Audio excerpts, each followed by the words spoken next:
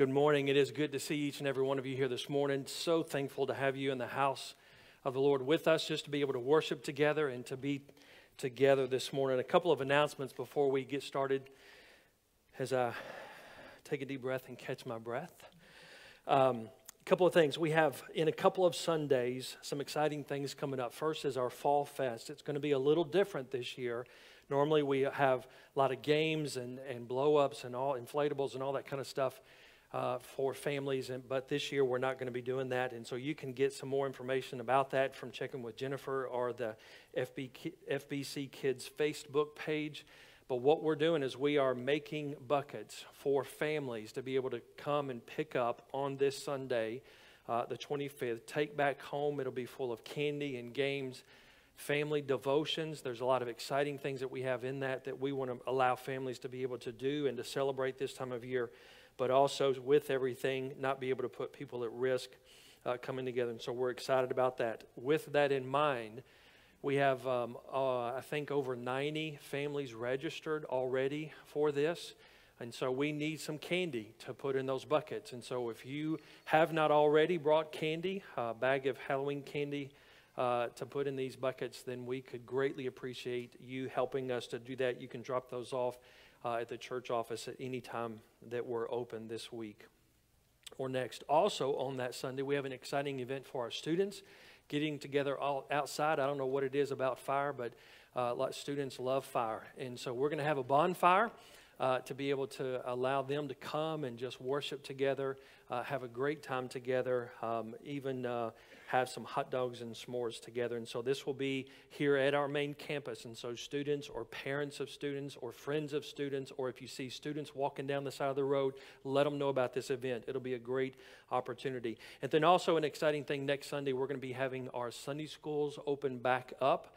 We're going to be doing some things a little different, and some classes are going to be moving around a little bit to accommodate the size of the class, going from small rooms to bigger rooms and those kind of things. And so if you have any question about that, please see Brother Jim over here or contact the church office, because there are a few of those Sunday school classes that are going to be moved around into new rooms. And so we're excited about this, excited about our small groups to be able to get together. And this is adults, also our students and children that will be having Sunday school classes. And so make sure that you, if you feel comfortable, join us for those exciting times. All right, today is an exciting time for us. A couple of things that are going to be going on. For one, we have the opportunity, as you have noticed in your chairs, there is a ballot for our deacon ordination. And so what we want to do is we've recommended from the deacon body to be able to help take this next step in these deacons' lives and ordaining them. And so what we're going to do is have a special call business meeting. So if you're a guest with us this morning and not a member of First Baptist Church, if you could just allow us to do this, and those watching online, we appreciate you being with us, but we need to take care of this business and do it in the right way and allow our church family to be able to do that. And so what we need to do at this time, I'll first of all ask if there's a motion to allow us to go into this special called business meeting. Okay, Chris Menard has made that motion. Do I have a second? Ricky Wingard, second that. Appreciate that. And so all those in favor of us entering into a special called business meeting, if you're a church member, just say aye. Aye. Okay. Any opposed? There usually aren't. So, all right. Now that we are officially in a time of business, let me just give some instructions. There's a ballot in your chair. There should be a ballot there. There are going to be some men. I realize that we have taken all of our pens and stuff out of those chairs, and so we have a few of our deacons. If you need a pencil to mark your ballot, if you are a church member, we're going to ask you to take this ballot, mark on there the affirmation of yes or no for these three men. Again, these men are Joshua Merritt, Brian Todd, Eddie Weaver. The church voted for deacon nominations back in March 31st, both in of 2019 in both of our services. From then, the deacon screening committee interviewed and screened these men, these nominated men. And then in our regular scheduled business meeting of November 24th of 2019, Josh, Brian, and Eddie were introduced as our church candidates. They have gone from that moment all until this moment through a training period, meeting, going through books, reading books, attending deacons' meetings, learning about what we do. And so in the deacons' meeting of Sunday, September 13th of this year, the deacons voted to recommend to ordain these men. And so what you are doing as a church, we are affirming them to be ordained. We will schedule an ordination service for these 3 men, but we need you as a church to affirm their ordination now that they have gone through the process. And so if you'll do that. Now, if you could, for those church members that have voted, if you will collect all of those ballots on your row and kind of hand those to the edge of the aisle, then we're going to have some men come and collect those ballots. And we want to be sure and take up all of the ballots if we could at this time. So I've got some deacons helping there, and so once we collect those, if you have some ballots, again, if you'll collect all of those that you've used and those that are unmarked, just collect all those off the seats. Allow our deacons to take those up. Thank you again, guests, and those watching us online, for allowing us to do this church business during this time. If you have ballots, whether they are marked or unmarked, if you'll raise those up so we can collect those before we move out of our time. All right, any other ballots? There's some in the back. Let's make sure we collect those. Chris, some up here at the front. Thank you for that. Chris, right there. There you go. Thank you, sir. All right. Any other that we have? If you have some, raise those up so our men can see those. Okay. Ricky, if you'll get, those from Dan. Thank you. All right. We don't want to take much more time, but that takes care of our business. That was our stated agenda for our special calls business meeting, so there's nothing else. Do I have a motion that we adjourn out of this special business? I have a motion out there from Dan. Do I have a second? Brian Todd seconded that. All those in favor of adjourning, say aye. Any opposed? I could find more business for you. All right. Well, we're excited to have you here to worship. We've taken care of an incredible step for us as a church to be able to ordain men into our deacon ministry. We're going to celebrate baptism this morning. We're going to celebrate God's work and His hand and His grace that He has given us. And so let's worship together as we are here today. Brother Bob. Amen. Thank you, Brother Paul. Let's all stand today. We celebrate God's love.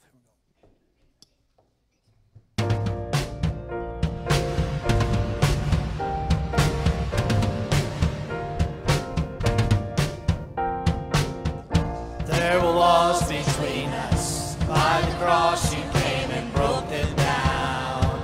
You broke them down.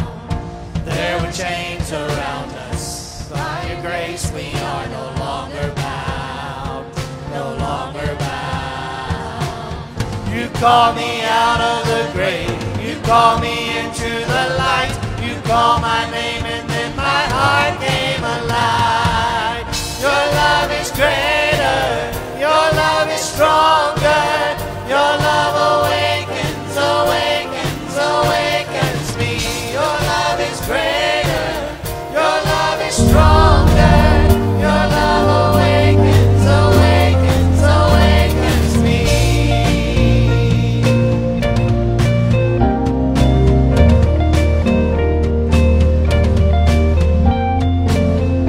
Feel the darkness shaking, all the dead are coming back to life. I'm back to life. Hear the song awaken, all creation singing, we're alive, 'cause you're alive. You call me out of the grave, you call me into the light, you call my name and then my heart came alive. Your love is greater, your love is stronger, your love awakens, awakens, awakens me. Your love is greater, your love is stronger, your love awakens, awakens, awakens me.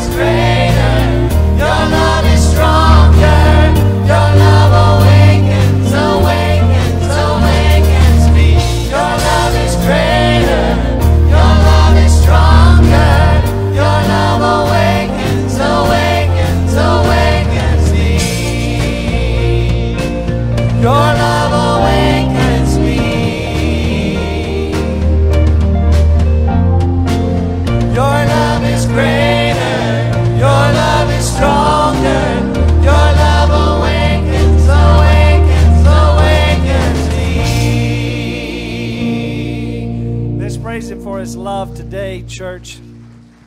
Amen. Praise Him. You may be seated this morning. And wow, we have an opportunity to celebrate together in the ordinance of baptism today. And let's begin this time with the baptism video. You watch carefully.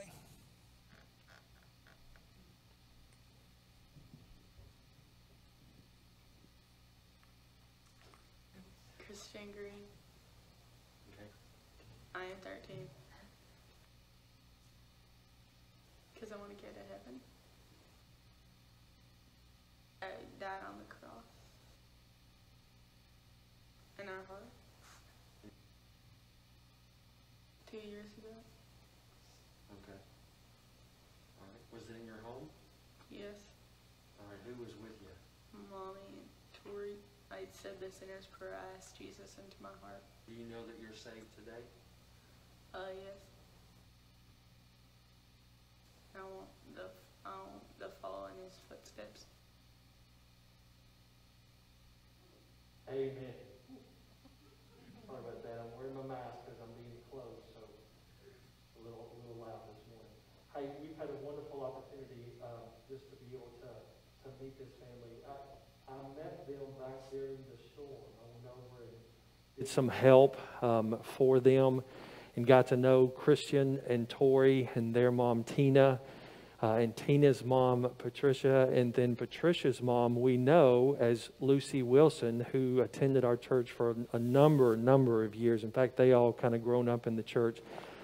But as I was there, being able to help them, we began to talk about their relationship with Jesus and what they wanted to do as far as baptism. And we've been talking a number of times. I've been over to their house, just being able to talk with Christian and Tori. And let me just tell you, this is a big step, especially for Christian, coming this morning. And just an incredible step of courage to be able to come in front of you. But he has a desire to be baptized. And as you've heard from his testimony in his words, and we've also talked a number of times, that he knows without a doubt that he has Jesus in his heart because he asked him in his heart, knowing that Jesus died on the cross. And we know that this water does not save us. This water, this baptism that we do is just a sign of our associating with what Jesus did in his death, burial, and resurrection. But this is a step of faith. Literally, this is a step of faith for Christian and Tori coming today. Christian is nervous, as you can tell. Anybody would be. I get nervous up in front of people. I even get nervous when I preach, Christian. But we want to just celebrate together because this is a great day of what God is doing in their life and in their home, and we're excited about this. So, Christian, upon your public profession of faith as Jesus Christ as your Lord and Savior, I baptize you in the name of the Father, the Son, and the Holy Spirit. Go ahead and grab your notes. Buried with Him in baptism, raised to walk in new life. All right.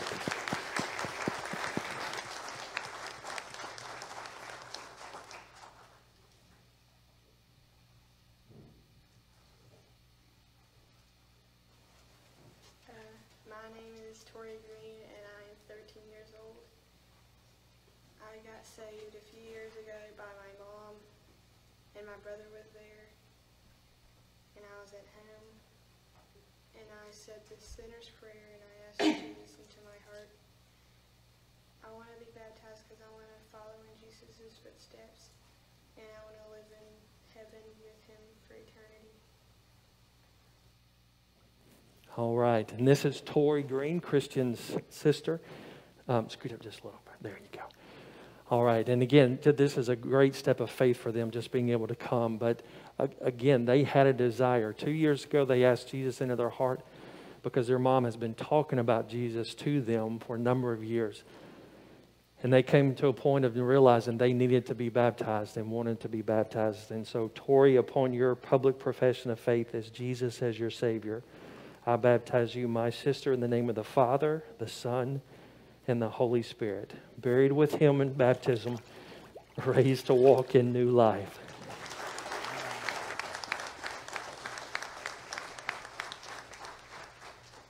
Amen. Well, praise the Lord. What an incredible time.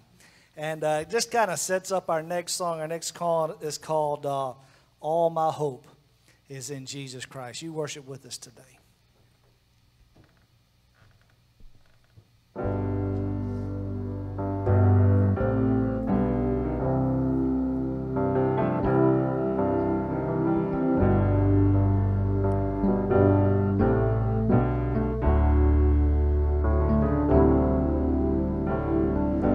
I've been held by the Savior. I felt fire from above. I've been down to the river. No, I ain't the same. A prodigal return. All my hope is in Jesus. Thank God my yesterday's gone. All my sins are forgiven. I've been washed by the blood. I'm no stranger to the prisons. I've worn shackles and chains.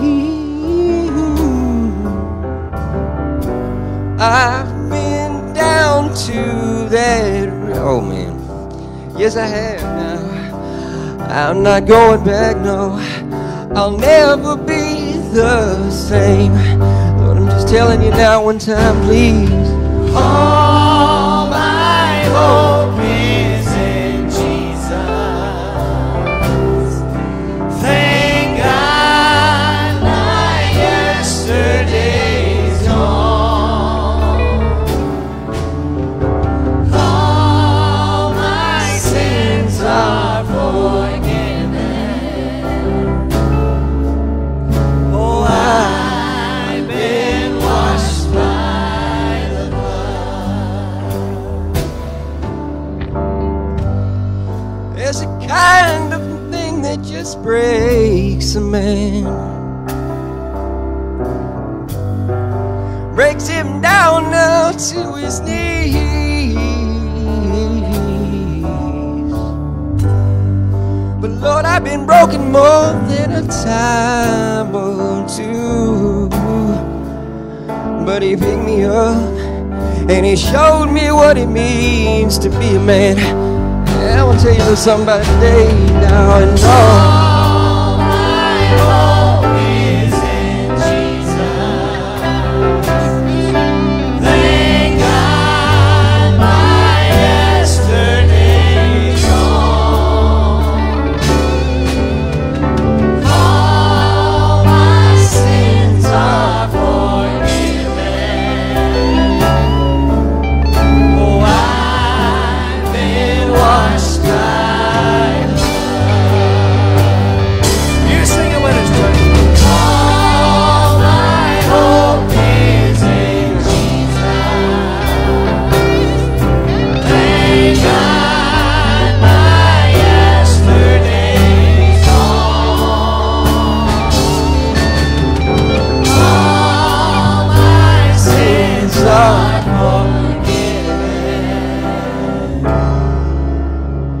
Oh, I've been washed by the blood.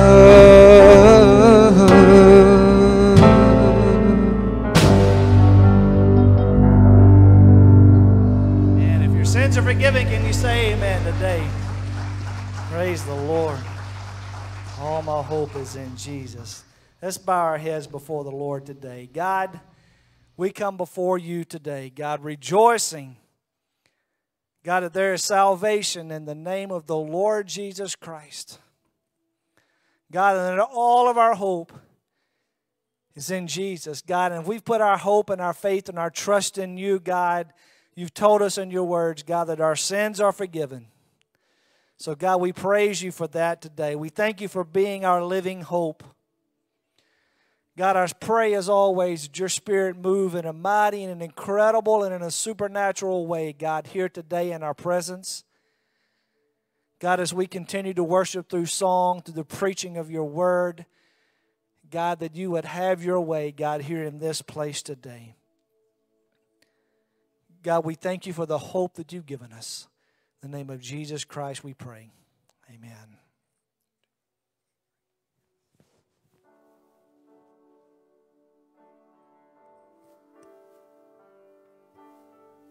Man, this is an incredible song of hope. You sing these words to the Lord. How great the chasm that lay between us. How high the mountain I could not climb. In desperation I turned to heaven and spoke your name into the night. Then through the darkness your loving kindness tore through the shadows of my soul. The work is finished, the end is written. Jesus Christ, my living hope. Who could imagine so great a mercy? What heart could fathom such boundless grace? The God of ages stepped down from glory to wear my sin and bear my shame. Oh, the cross has spoken. I am forgiven. The King of Kings calls me his own. You praise him.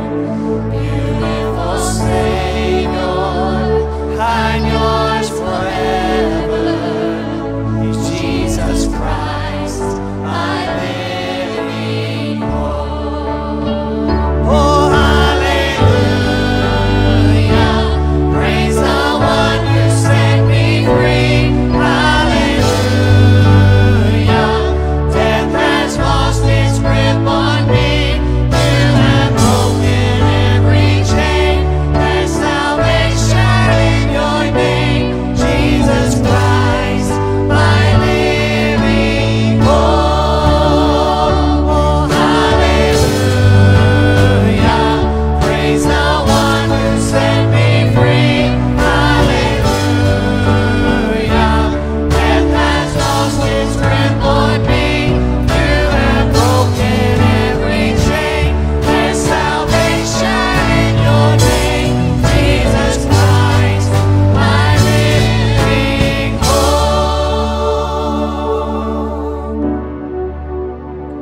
Then came the morning that sealed the promise. Your buried body began to breathe. Out of the silence, the roaring lion declared the grave has no claim on me. Then came the morning that sealed the promise. Sing it out. Your buried body began to breathe. Out of the silence, the roaring lion declared the grave has no claim on me. Jesus, yours is the victory. You celebrate. Oh,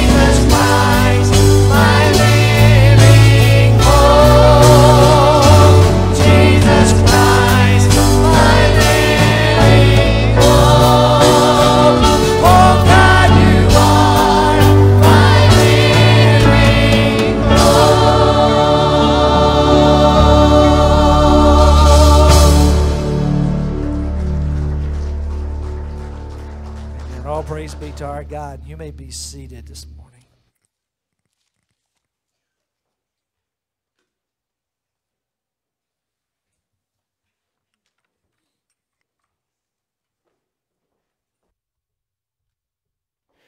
We're going to allow our kids to be dismissed to their Gemtown and Junior Gemtown. What a wonderful opportunity that they have to be able to go and to hear more about God and His love for each and every one of us, and about Jesus and what He has done for you.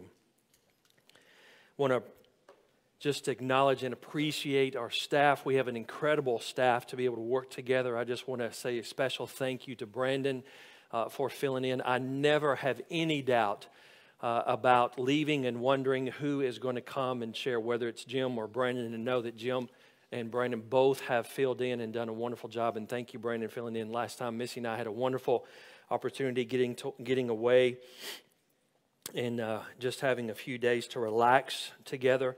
So appreciate that, and I'm very thankful and excited to be a part of a great team. We're going to continue in today in this road of grace, the study of Romans that we've been on for a number of weeks.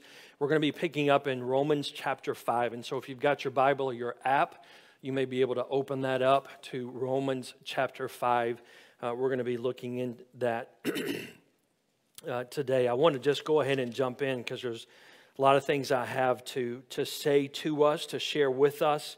But it's stuff that we have heard before, but sometimes you and I know I do, need to be reminded of the great things that God has done for us and why it's so important for us to understand what God has done for us in His grace. Because if we do not understand as God's church, then it's going to be very hard for this world to see any difference in our lives and to understand what Jesus has done for each and every one of us. So it's an amazing thing when we open God's Word and rely upon it as truth, when in this world so many things are going wrong, so many things are chaotic, so many things are out of control. And to be honest, I've talked to a number of people who have just given up hope, given up their desire to follow God, given up on our government, given up on politics, which is not necessarily a bad thing, but given up. And it's so hard for us to understand and to grasp that God can be in control of this world that we live in, and in control of our lives if we allow Him. And this is why I'm thankful that you are here and many of us are watching online to be able to understand this. Chapter 5 in Romans says, therefore. Now again, as I've heard a number of times, and I'm going to share with you, when you see the word therefore, you got to go back before to see what they're talking about. Last time we were together, we talked about in chapter 4 of Romans this idea of being justified by faith and what that really means. Being justified, that we are paid and made new by faith, which is something that is not of ourselves, that God has done for us and we believe in. In fact, if we go back to Romans chapter 4, verse 25, it says that we have been delivered up that Jesus has been delivered up for our trespasses and raised for our justification. Now that's an important thing as we continue on in this study of Romans, this idea of justification. What does it mean that you have been justified? What does that really have to do with what we've seen this morning, even in the testimony of baptism, to be able to know that we have been justified? Well, the big question is justified by faith. This idea of faith, again, is our belief in something that causes us to act upon that. I can believe a lot of things, but if I'm going to have faith in something, that means that I'm going to act upon that belief. Every single one of us sat down, not really doubting whether or not we were going to be able to be upheld by that chair. We had faith because you're sitting down in that chair, so you acted upon that faith and belief that that chair was going to hold you up and that it's a comfortable chair, unlike those metal chairs. Can you imagine sitting in a metal chair for an hour, hour and a half, or however long I preach today? It'd kind of be a little uncomfortable. So we can have faith in the comfort of these chairs. What do you have faith in? Some of us have faith in football teams. Yesterday, our faith in referees and the knowledge of calls was a little questioned for all of us.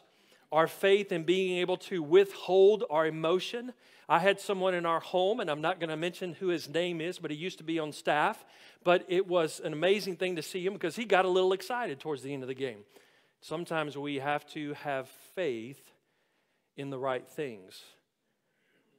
I'm just thankful that watching Razorback football is exciting again. That's a whole other sermon, though. We won't go there. I can, but we're not. We're not. But we're talking about this idea of being justified by faith. And in Romans 5, we see an amazing thing about being justified and what that means. Today, there's two things that I want you to understand. In fact, you're just going to walk away. If you walk away with anything, walk away with these two things. We're going to understand the blessing of justification and what that means for us. And we're also going to look at the basis of our justification and what that means. Out of this chapter that the Apostle Paul gives us, is he's writing to the believers, both Jews and Gentiles, that are in Rome. He longs to go back and to see them because he knows that they are struggling in their belief and faith. So he wants them to understand what this thing about Jesus is all about. And that's the very thing for you and I, is it not, in this world that we live in, to fully understand what Jesus has done for us. So let's look at these as we work through this chapter today. Let me begin. I'm going to go ahead and read through the first 11 verses, and then we're going to unpack that a little bit. But I want to give you a big picture of this. So follow with me as I read. Romans chapter 5, starting in verse 1. Therefore, since we have been justified by faith, we have peace with God through our Lord Jesus Christ. Through him we have also obtained access by faith into this grace in which we stand, and we rejoice in hope of the glory of God. Not only that, but we rejoice in our sufferings, knowing that suffering produces endurance, and endurance produces character, and character produces hope. And hope does not put us to shame, because God's love has been poured into our hearts through the Holy Spirit who has been given to us. For while we were still weak, at the right time Christ died for the ungodly. For one will scarcely die for a righteous person, though perhaps for a good person one would dare even to die. But God shows his love for us in that while we were still sinners, Christ died for us. Since, therefore, we have now been justified by his blood, much more shall we be saved by him from the wrath of God. For if while we were enemies, we were reconciled to God by the death of his Son, much more, now that we are reconciled, shall we be saved by his life. More than that, we also rejoice in God through our Lord Jesus Christ, through whom we have received reconciliation. Now, there's 7 blessings of the justification that Paul mentions to us that I want us to look at today. 7 things you think, ooh, we're going to be here for a while. No, just strap your seatbelt on, because I'm excited about these things. The first one is peace with God. Since we've been justified by faith, in verse 1, it says we have peace with God. Now, as a sinner, we are at war with God. I don't know if you've understood that, but when we disobey God, when we sin against God, when we choose to go against God, we become an enemy of God. We learn this even back in the Old Testament in Isaiah chapter 48, verse 22, when it says, there is no peace with God for the wicked. There's no peace. No matter how much we may try, because of the sin, the disobedience, the choices that we make in our life to go against God, there is no peace. And I don't know about you, but we need a little peace in our lives today. We need a little comfort and peace that comes when we're constantly having to battle against the things. In fact, this morning I was just talking with not only one, but a number of folks who said, if there's anything else that goes on in my life, I don't know if I'm going to be able to handle it. We need peace, but God's word says there is no peace as long as there is sin. But Paul says, because we have been justified by faith, our faith in Jesus, we now have peace with God. You see, what happens is through condemnation, God declares us enemies, because God cannot be in the presence of sin and disobedience. You and I have got to understand the sin And we've talked about that earlier in Romans chapter 3, even how it talks about that who is righteous. There's no one based on what we do because of the sin that comes into our hearts, but we have peace. You see, condemnation, God declares us enemies. Through justification, God declares us righteous. God declares us righteous. So we have peace. Second thing that we have through our justification is access, as it talks about in verse 2. Through him we have also obtained access by faith into this grace that is the gift of God that is given to us. We have access. What does it mean to have access? It means you've been given the keys to be able to go into the home. It means that we now have this, a funny thing that happened while we were on vacation.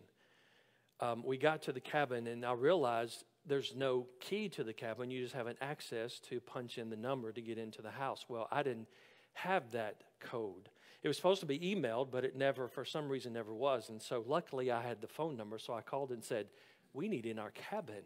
I need access to the cabin. And so they gave me the code over the phone. They said it was a new system that they were in, and sometimes it kicks out the email for the code because it's a special kind of email. And I was like, okay, well, as long as we have access to the cabin, I'm happy.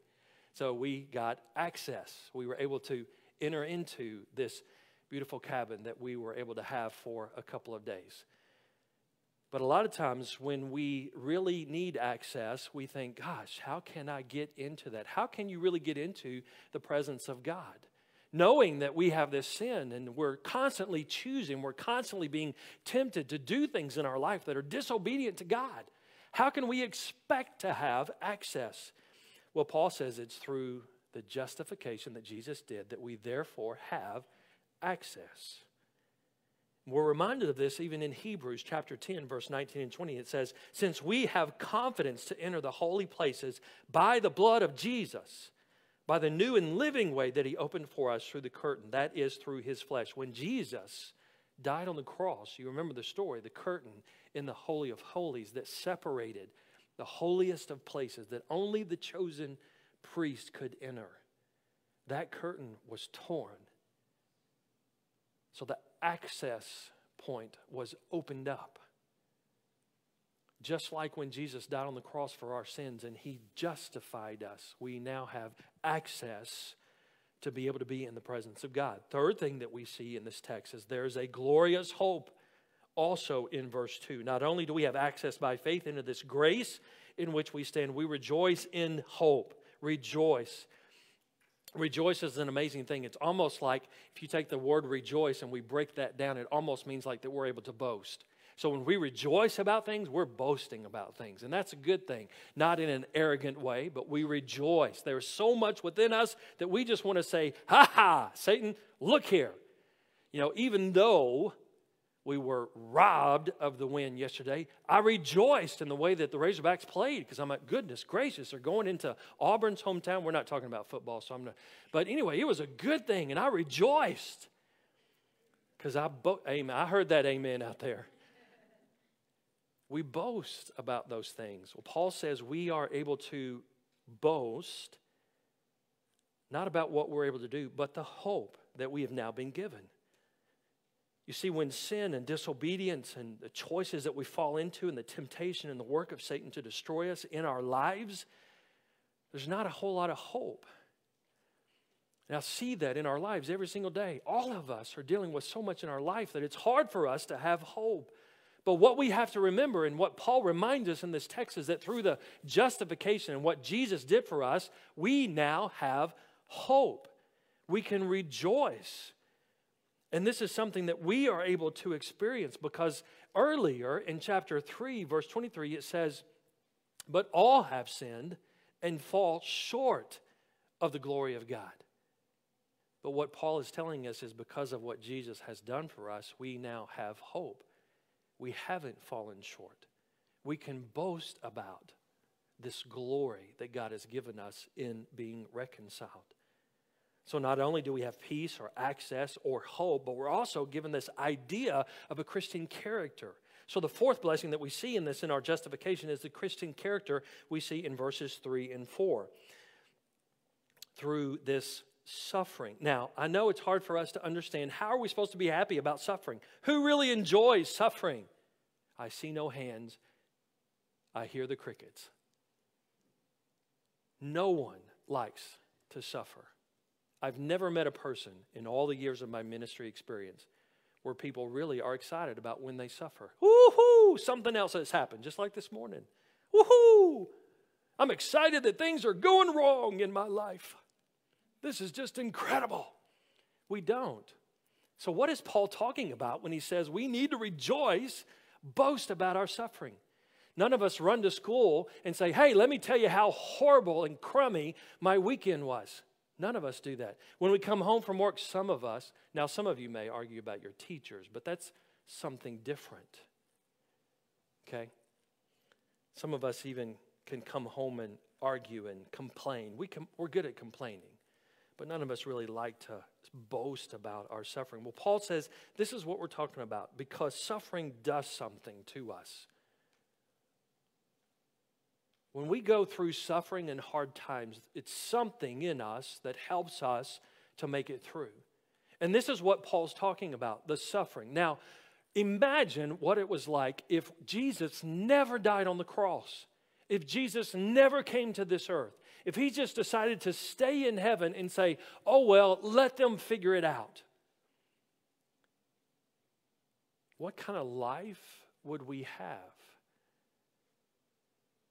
But no, Paul is saying that through the justification that we have through Jesus, therefore we can have hope that even in suffering, good is going to come. Because Paul says, listen, in your suffering, know that through your suffering, it produces endurance. And endurance produces character, and character produces hope. You see, there's a process of growth that happens that allows us to be able to grow in these times of tribulation. The word tribulation, if we look at that, it's basically derived from the word tribulum, which is a tool used to separate the grain from the chaff. Now, I don't know if you've ever seen this before, but basically a tribulum is this wooden piece of wood that has either metal or stone teeth, basically, and as they would comb it through the grain, it would get all of the grain out, leave the chaff, and then the chaff would blow away in the wind. It's the idea of separating the good from the bad, the useful and the unuseful. So the idea is, as suffering happens, it's, as we call sometimes, it's going to help get away the rough edges. It's going to, sometimes I've told people, sometimes God works on me like a feather and just kind of gets the dust out of the way. But sometimes, most of the time, God is working on me with a hammer and chisel trying to get the rough edges away. And the idea is that Paul gives us is when we go through this suffering, it's for a reason, to allow us to be able to experience this grace that we find through justification, this grace that God has given us as his gift. James tells it this way in chapter 1, verse 3. For you know that the testing of your faith produces steadfastness. Faith is a process of growth. If you are not stepping in faith in Jesus Christ, you are not growing in your understanding of Jesus. You're choosing not to have faith. When we say, oh, I can work this out, when we say, I don't need God for this, when we say, I'm just going to make my choice the way that I want to, what we're doing is we're not going through this process of growing in our faith. It's the same thing that Paul tells us in this text, that we can experience growth through our suffering to establish Christian character. The fifth thing that we look at is God's love as we continue to move through this passage. In verse 5 of chapter 5, he says, and hope does not put us to shame because God's love has been poured out. Hope is being able to have confidence. If I have hope in something, then I have confidence that it's going to happen. If I have hope in someone, then I have confidence in that person.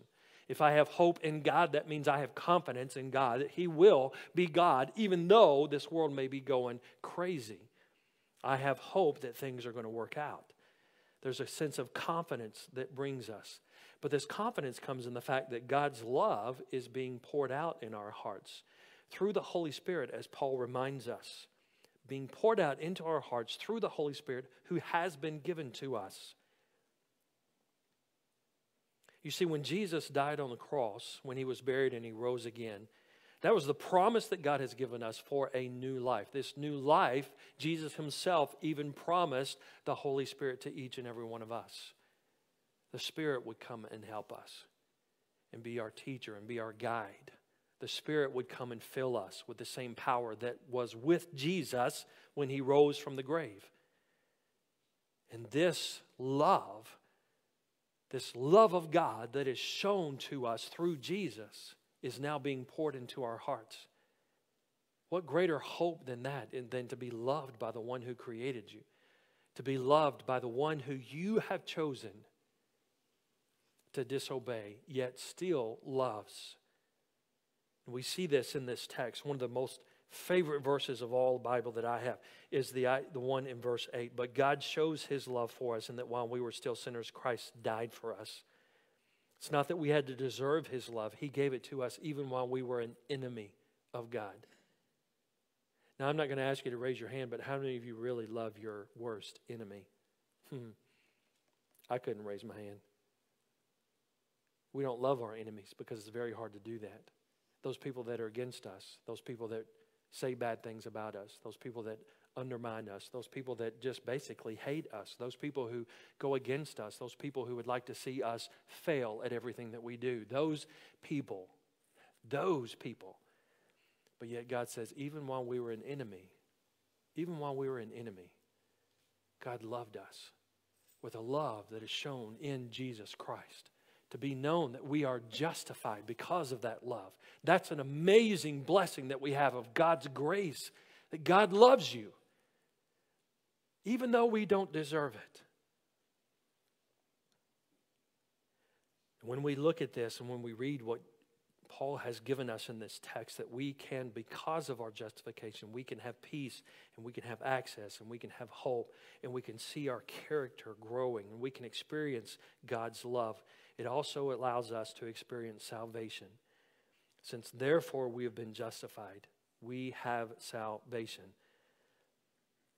In verse 9, he uses these words again, since therefore. Justified by his blood, much more shall we be saved by him from the wrath of God, because of what Jesus has done for us. That the future wrath of God, wrath being that God will look upon sin as it is, sin, disobedience, unholiness, unrighteousness. Those things cannot be in the presence of God. So it is God's wrath that comes upon the sinfulness. God does not hate you. God does not sit on his judgment seat and say, you are bad. He sees the sin, and that's what his wrath has come for. His love is for all of us who will choose him. Through Jesus Christ, he was able to take upon the sin and take that payment for us so that we may be able to be justified and live in grace. We have to understand that it's God's grace that gives us this salvation because of what Jesus did. 1 Thessalonians 5:8 and 19 says this, but since we belong to the day, let us be sober, having put on the breastplate of faith and love, and for a helmet, the hope of salvation. For God has not destined us for wrath, but to obtain salvation through our Lord Jesus Christ. Let me tell you, folks, what you and I have to understand is that as we live this life and we make choices every single day, as you make a choice every single day, and that choice hopefully will be one that will be pleasing to God, that will be understanding of who God is, will help on our relationship with God. Hopefully we will experience salvation. I hope that you today have done just like Christian and Tori have when they asked Jesus to come into their heart, realizing that they were separated from God because of their sin, knowing that Jesus died on the cross for their sins, and they accepted what he has done. I hope every single one of us will be able to have that experience of knowing that we have given our life and our heart to Jesus. Because of what he did, we are now justified. The very fact that Jesus justified us came in the testimony of what Christian and Tori were able to say to us, and experiencing their boldness to come and be baptized, knowing that the baptism is not what saves, but it's what Jesus did on the cross for us. And the amazing thing that Paul gives us is when he says that we are saved from the wrath of God. It's an amazing thing because even in verse 10 it says, "For if while we were enemies we were reconciled to God by the death of his Son, much more we are now reconciled." Much more we also rejoice in what God has given us. The amazing thing about the fact that he has given us more than just being justified, we now have salvation. And this leads us to our last point, reconciliation. We can experience reconciliation through the justification of what Jesus has done for us. Paul says that we have been able to receive reconciliation only because of what Jesus did, because he paid the price for our sins. Now, what Paul does in the next couple of verses in the last half of this chapter is he talks about the basis of our justification. And he talks about this using the idea of Adam, because what's the big deal about sin in our lives? Why is it that we cannot just snap our fingers and have reconciliation with God? Why is it that God created us? He created us to be able to in a relationship. So why can't we experience God? Why does sin have to come in and ruin things? Well, some of you may blame it all on Adam. Some of you may blame it on Eve. Doesn't matter. We can debate that. But the fact is, sin entered creation because of the choice to disobey God. And you and I continually deal with that because we are in the seed of Adam. Adam was first. Everybody else, including us, came afterwards. So with that, you have to realize when God created Adam, he created him in paradise. When sin came and entered, that changed everything.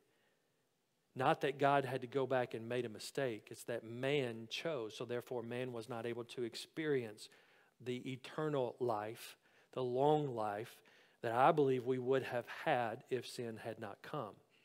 But since then, death enters creation. Since then, all these things have happened. And so we have to understand, and this is what Paul does to remind us the basis of our justification. As he talks about, and I'll just read that real quick. Therefore, starting in verse 12, therefore, just as sin came into the world through one man, and death through sin, and so death spread to all men because all sinned. For sin indeed was in the world before the law was given, but sin is not counted where there is no law. What Paul is talking about here is saying the law helps us to see where we mess up, just like any other law or rule that we have. It helps us to know that's wrong, that's not right, that's against the law. So Paul says without the law we would not know how bad sin really is. But he goes on and says, yet death reigned from Adam to Moses, even over those whose sinning was not like the transgression of Adam, who was a type for the one who was to come. Paul says, Adam to Moses, there was no law because the law came, the 10 Commandments, and all that God had given us to live by was given to Moses. Before that, it's the understanding that they sinned just out of the nature that was passed down from Adam. Paul is saying, listen, the reason that you need to be justified, the reason that I need to be justified is because sin came in through Adam and it has stayed with us ever since. And he goes on and says in verse 15, but the free gift is not like the trespass, for if many died through one man's trespass, much more have the grace of God and the free gift by the grace of that one man, Jesus Christ, abounded for many. And the free gift is not like the result of that one man's sin, for the judgment following one trespass brought condemnation, but the free gift following many trespasses brought justification. For if because of the one man's trespass death reigned through the one man, much more will those who receive the abundance of grace and the free gift of righteousness reign in life through the one man, Jesus Christ. Therefore, as one trespass led to condemnation for all men, so one act of righteousness leads to justification and life for all men. For as by the one man's disobedience the many were made sinners, so by the one man's obedience the many will be made righteous. Now the law came in to increase the trespass, but where sin increased, grace abounded all the more, so that as sin reigned in death, grace also might reign through righteousness, leading to the eternal life through Jesus Christ our Lord. Makes perfect sense, doesn't it? Some of you are thinking, what does all that mean? I'm going to sum it up. Sin entered through Adam, and we have dealt with that for all of our life. So through the one man, sin, disobedience, and the need for justification comes. So because of God's love, He sent Jesus to die on the cross so that through the one sacrifice of the one man, we may be justified to be able to be reconciled back into the relationship that God intended for each and every one of us. That's why we need justification. That's why we need Jesus. That's why we need to understand our sin. Only through Jesus will we be able to experience the grace of God and have the peace and the hope and the access and the character and the love and the salvation and the reconciliation that only comes through Jesus. Because sin entered through Adam, justification came through Jesus. We have to understand when He talks about that death reigned, this was the cost of our sin and our disobedience that came from Adam, lives within us when we choose to disobey God. But righteousness reigned in life when we accept Jesus into our life. So to sum it up, eternal life that is given to us, as Paul talks about in verse 21, eternal life through Jesus Christ is only found in faith that we have believing in Jesus Christ, in the hope that we have in God, that through Him we are reconciled, and through the love that He has shown us. You know, one of the things that we really enjoyed about the vacation was just being able to see everything. I mean, the Smoky Mountains was great. When we were able to wake up in the morning in the mountains and be able to see that fog rolling in, when we were able to drive through the national forest, and yes, we saw bears. Yes, we saw deer. Yes, we saw lots of turkeys. We saw a lot of stuff. Beautiful stuff. And it was hard for me to take it all in because we were constantly looking. I mean, I was driving, thankfully. Missy was taking pictures left and right. It was incredible. Oh, stop here. Stop. If I would have stopped every time that we would have had a fender bender. I would have caused major havoc in this one-lane road in the national forest, all because we had to get all the pictures that we could possibly ever give. It was just too much. But then I realized, you know, sometimes we do that in life. We get so focused upon all the little things that happen in our life that we forget. We lose hope. We don't see the big picture. The big picture of the vacation that made it wonderful for me was just the fact that I could see all these things and know that they were all from God. It was a beautiful thing to be able to experience. I didn't have to see every little thing that happened or every little creature that was running around or anything like that. Luckily, we didn't see any snakes. Thank the Lord, hallelujah, because that would have ruined my whole vacation. But we just took in the fact of what God had made for us. Don't lose hope, but understand sin. To be justified through Jesus gives us the hope of eternal life. Knowing that Jesus died on the cross for our sins, that He died so that we may be justified, we may be made right in our relationship, all through faith. Faith is belief that leads to action. If you say you believe in God, but yet you live a disobedient life, that is not faith. The Bible says even the demons believe and shudder. But when we have faith, which means we act upon our faith, we have hope, we work through our suffering, we understand our salvation, we don't live in the old life, but the new life that Jesus has given us. That is faith, that is living justified, and that is the righteousness that God gives us. His grace to each and every one of us. Have you made that choice in your life today? I'm going to pray for us, and then we're going to close today's service with a song. And Brandon and I are going to be down front for any one of you who would like to come and talk about a relationship with Jesus, knowing that you've been justified. If you've never been saved, if you've never made a decision to accept what Jesus did for you, if you don't know how to do that, this is your opportunity to respond, to know that you've been justified. If you're watching us from home, live streaming, you can message us. You can contact us through email. You can let us know. And we would be glad to set up a time or a phone call to visit with you some more, to be able to know that you're living justified through the grace that God has given us. Let's pray. Father, we thank you again for this opportunity to be able to worship you today. And Father, I pray, God, that each and every one of us will have an understanding of the grace that you have given us through Jesus. That, Father, as we open your word, we can be reminded that it's because of justification that we are able to experience all these things. But it's not just something that we have, it is something that we live. That we live in peace. That we have access to a holy God. That we are able to live through the suffering of this world. And we have hope in the eternal life that Jesus has given us. Father, I pray for those people who are struggling, whether it's through grief, whether it's through the struggle, financial struggles, whether it's just this world, God. I pray that you allow us to know of your presence, your peace, and your love that you have given us through Jesus, only through Jesus. Father, may every day we live in Jesus. I pray for those that need to make a decision in their heart for Jesus. Maybe they've never prayed the sinner's prayer. Maybe they've never prayed to ask Jesus to come into their heart. God, I pray at this moment, if there's someone here today or watching us, and they want to ask Jesus into their heart, to know that all they have to do is to do what Scripture teaches, that we acknowledge Jesus died on the cross for our sins, and that we ask Him to come into our life to save us and to make us new, to confess God's love for us. If they have faith, believe that Jesus died on the cross for their sins, and they ask them to come into their life, that, Father, they will be saved. And I pray for that person who may have prayed that for the first time in their life. I pray for those that are struggling, that they may have the boldness to be able to take a step of faith and to ask.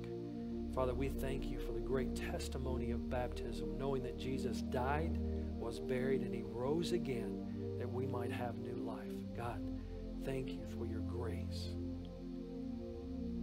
In Jesus' name we pray. Amen. Let's stand together as we sing.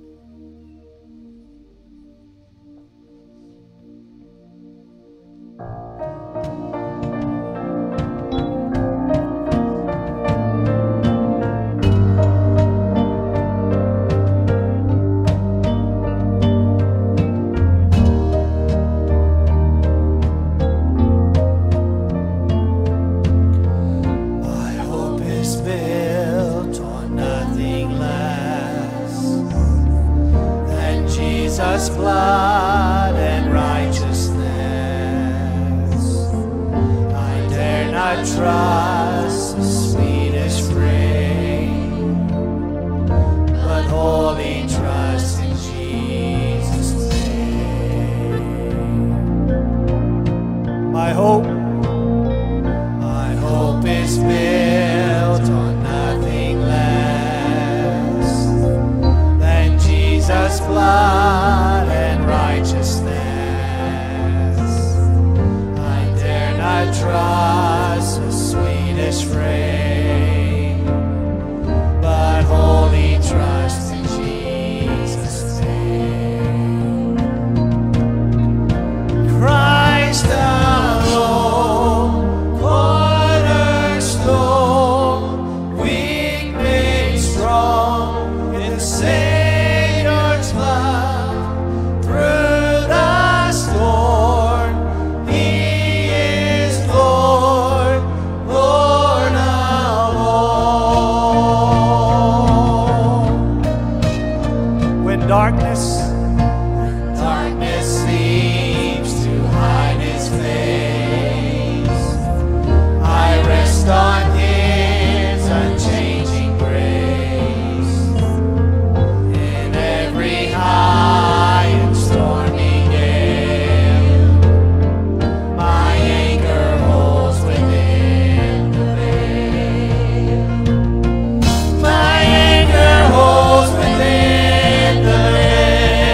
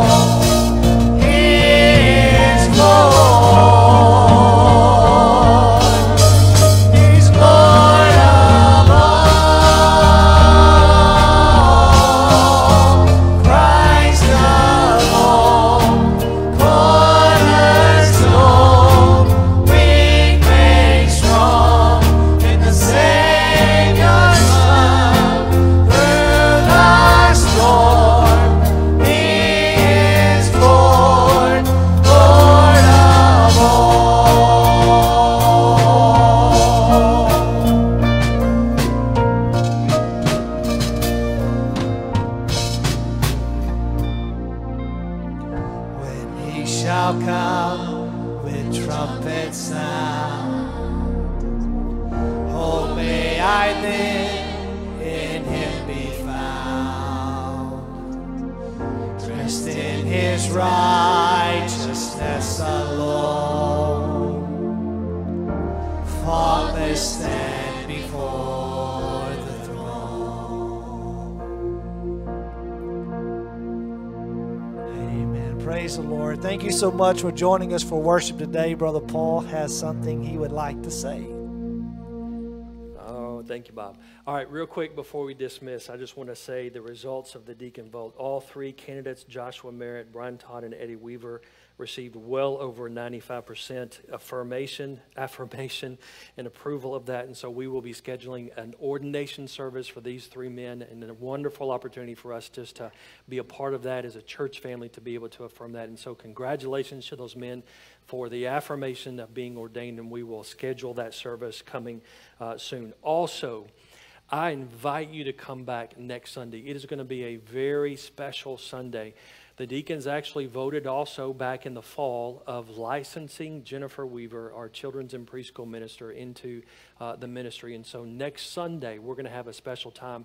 It's just going to be a great time. Jennifer and I are going to be up here and be able to talk together, kind of like a question and answer about children's ministry, about her call to ministry. And so you're going to want to be here for that special time as we as a church are able to affirm again what God is doing in the lives of our folks by licensing her in the ministry. And we're thankful for Jennifer and her ministry with us. So join us next Sunday for that. Thank you again for being here. Be aware of a lot of things. There's a lot of ministry opportunities. So be in touch, be connected any way you can. Worst case scenario, call the church office because we can help you with your questions. But it's great having you here with us. Great to have our live stream family with us as well. We hope you have a great week. We're dismissed today. Thank you.